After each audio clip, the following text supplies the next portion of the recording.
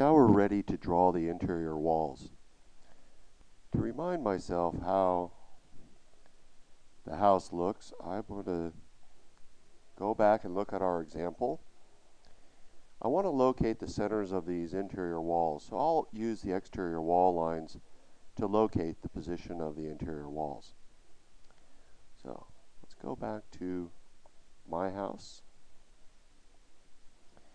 And I want to take full advantage of the offset command. So I'll initiate the offset command. I want to offset a distance 12 foot 8 inches. So I type in 12 feet 8, press enter, and I will select this exterior wall line and offset it to this side. Press enter to end of the command, and then press enter again to start the command again. This time I want to offset this line 4 foot 10 inches. Press enter, and that gives me an alignment for another wall. Press enter. Next, I want to locate the wall that goes over here and encloses one of the rooms here. So I'm going to offset 16 feet 10 inches. Press enter. I'm going to offset this line to this side. Press enter. To form another wall, I'm going to offset this line 12 foot 9 inches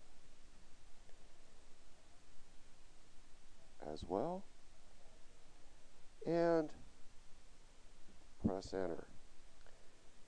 Now I have one more wall. Let's take a look.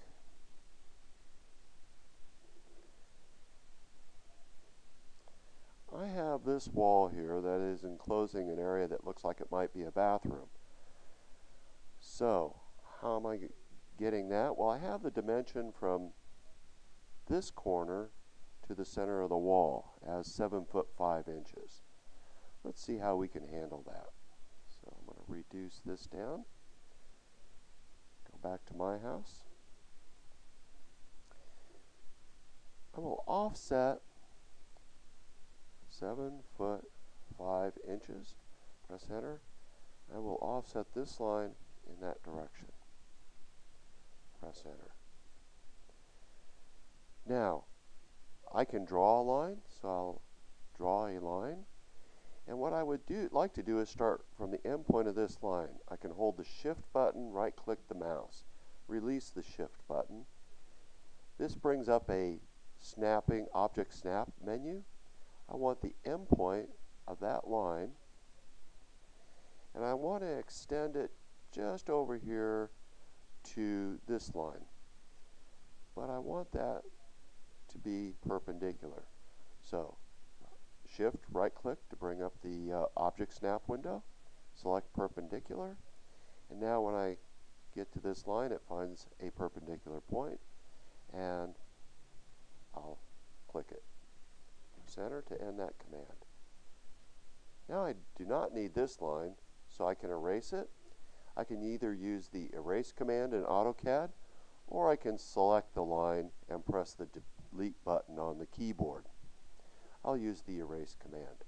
So erase, select the object, press enter, and erase that. Now,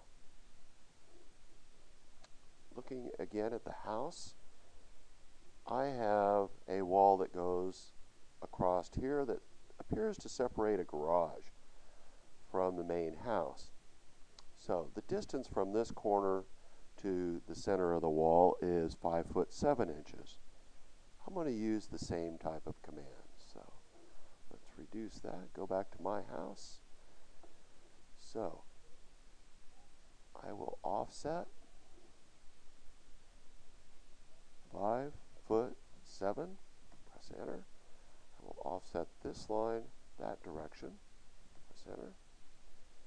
Another option that I can do is move this line across into position.